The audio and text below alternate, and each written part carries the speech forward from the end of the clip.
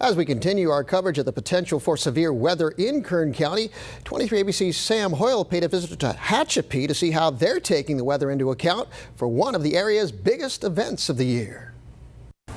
It is the 60th year of the Tehachapi Mountain Festival, and as you can see, this banner stretches across 3 legs detailing the history of this area. And as organizers and vendors are excited to get this event off the ground this weekend, they're having to think about the potential for severe weather.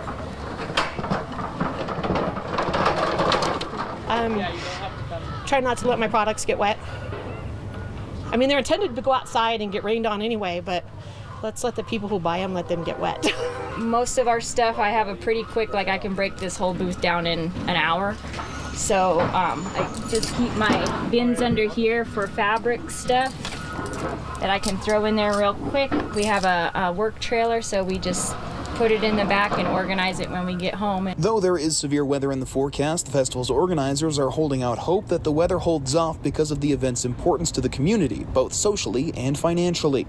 It is a huge homecoming. Every year, everyone comes back, but it is also the greatest economic impact on our community. It brings, all of our hotels are filled, our restaurants anticipate being filled, all of our coffee shops are ready.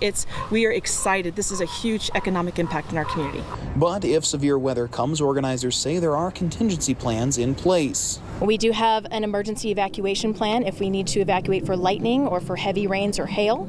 And so we are making sure that safety is our top priority, making sure that everyone is going to be in a safe place. And we do have an evacuation center if needed. That's very close by. And citywide, Tehachapi Public Works has been preparing the streets and storm drains ahead of a weather event like this. But our Public Works team is a part of our regular maintenance to our infrastructure.